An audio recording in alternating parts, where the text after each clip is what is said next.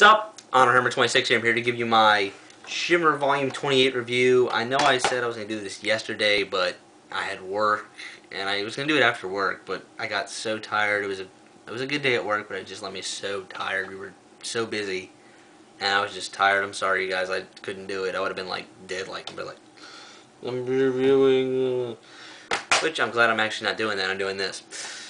So, alright, but the thing I told you at the end of the video, something came in the mail that I was so excited about. I know Jake, Double Cross King, messaged me and said, you're going to end up in Phoenix like Chase for Glory of Honor 8. No.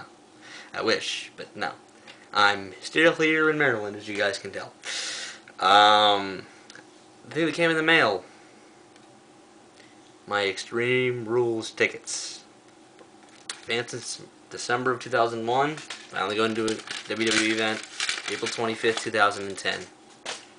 Cannot wait. And I'm going to the Ring of Honor show less than 13 days later, first row. Can't wait. Even though they announced Amazing Kong and Del Rey and the Machine Guns from NYC, don't know why they're not being announced from Manassas. They deserve to fucking be. Alright, let's get to this show. The actual point of this review. Overall, this show, every match that was given time reached the 4-star level. Up to that point in the show, there was not really, they got over 10 minutes of time, and then you had two great matches, one that was amazing, back to back. So basically, this is a 2-match show, but it's a great show. A lot of Ring of Honor shows have done this, like Final Battle 05, even though those matches were better. I guess Violent Tendencies, you could say that, from Detroit. I've done that, are two good examples of that. So, not that these type of shows are bad, but it's a 2-match show. You basically can skip everything on the show until you get to the last 2 matches. Alright, let's start off with Ariel, the Portuguese Princess, versus Malia, Hosaka. This match was okay, just a little bit of an opener here, nothing all that special. First time saying Malia, Hosaka, and she's not a bad worker. I mean, she has a gimmick where her tag team partner is injured, so she brings her partner on a stick, Lexi Fife on a stick. So that kind of took over the match. It was a good comedy match as well. Had comedy elements. I liked it a lot. Star and 3/4. Then we got Kimberly Kash versus Melanie Cruz. TNA signed Melanie Cruz. This girl looked so impressive. It was a squash, but she looked so frickin' impressive. Wow. Reminded me of a quicker version of Cheerleader Melissa. A little bit smaller, quicker version. So she used a little bit of speed moves compared to Cheerleader Melissa. Or, as you know, we're in TNA. Alyssa Flash, Risha Saeed. And the only reason this is not going to star by itself is because Kimberly Kash is really cute. Star and 1/4. Then we got Ashley Lane, what's her name in TNA, Madison Rain, and Nevaeh, who's been on ROH on Net before, versus Kacey Diamond and Sassy Stephie. Wasn't all that impressed with Kacey Diamond or Sassy Stephie, but Ashley Lane, Nevaeh. Ashley Lane is good as a face, who knew? And Nevaeh, they are both very, very good. It's 2 stars, not much. Then we got Nikki, Roxx, Roxy Laveau in TNA versus Wesna, Busic. I wish they got more time. Nikki Roxx is so over. Wesna Busic is just a very, very good performer. If they had gotten 20 minutes, I don't see why this couldn't have reached the 3.5-star level at least. They aren't all-around great women, but I enjoy watching both them wrestle. So 2.5.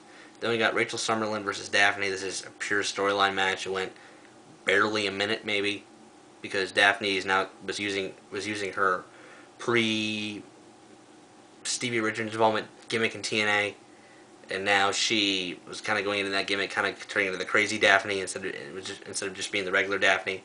That turned her heel, and she turned heel on Rachel Summerlyn at Volume 27. So this was just basically a storyline match, setting that storyline up. Daffney got intentionally disqualified and then attacked Rachel Summerlyn, and it made good sense, and Daffney looked really strong here. So no rating really. Can't rate it. Then we got Jessie, McKay, and Tenille versus the International Home Wrecking Crew of Rain and Jetta with Lacey. Lacey, first time I had seen her since Rising Above 2008. She looks good.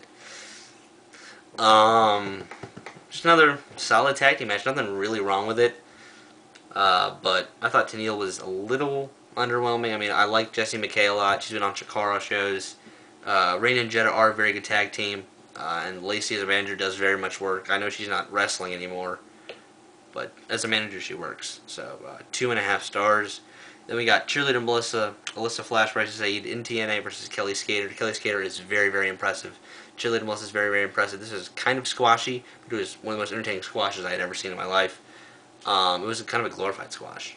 But if these two women wasn't a squash, they could go out there and put on a 4-star match. I know it because Melissa's so underrated. She's such a good performer.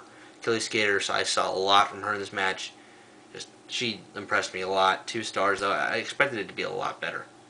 Then we got Mercedes Martinez, who's a little overrated, I think, honestly, but she's still a good performer.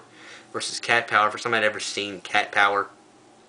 She didn't impress me all that much, but Mercedes Martinez looked good here. She's one of the better brawlers of women on the Shimmer roster. So definitely good to see her here. She looked way better than she did at Evolve. I'll say that much.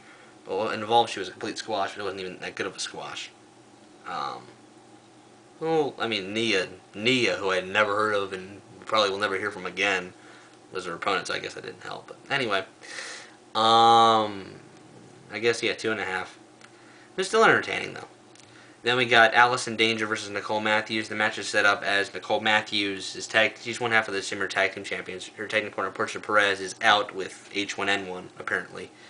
So it's an Allison in post-match, the previous taping, they really didn't say what taping. Portia Perez injured Allison Danger, so Allison Danger is returning to face Nicole Matthews because Portia Perez is not there.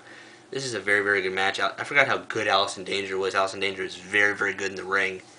Nicole Matthews, I didn't like all that much. Nicole Matthews is just okay. She looked a little better than she did in her appearance at Clash of the Contenders from Ring of Honor. But she still didn't look all that great. Star and a quarter with a screwjob finish. So, okay, now, pretty much the reason I bought this DVD and I did this review.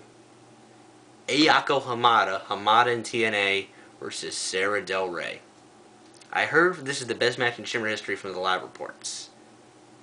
I'm going to throw this statement out there. This is the best match, the best women's match that an American promotion has ever done. I think I can make that statement for this match. This match, if you've never seen a women's match that you can say is a classic, you obviously don't watch Joshi, but an American match, you need to buy this DVD. It's just perfectly booked, great in-ring wrestling. I could not believe it. Maybe this rating is a little higher than it should be because I just went through all the star rating is highest is 2.5, but none of the matches were bad. They were all entertaining, but oh my god, I loved this match to no end. I could not see a problem with it. Best brawling I've ever seen from women in America, definitely. Maybe overall. Just Hamada looked so great.